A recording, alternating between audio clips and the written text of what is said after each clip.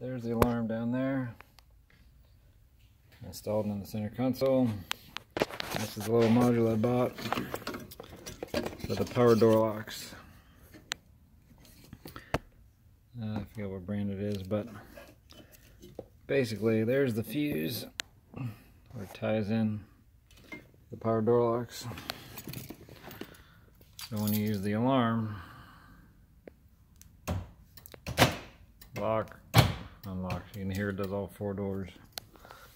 And you can hear the relay down there. So this is behind this left side panel underneath the steering wheel. It's pretty easy to take out. You just take out the 2 bolts that hold down the hood releases and 1 screw for the OBD2. And then you unplug the electrical connectors, whatever you have here.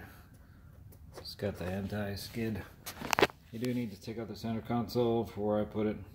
Just 1 electrical connector, 2 steel screws, and 2 plastic screws. And that's the power door locks.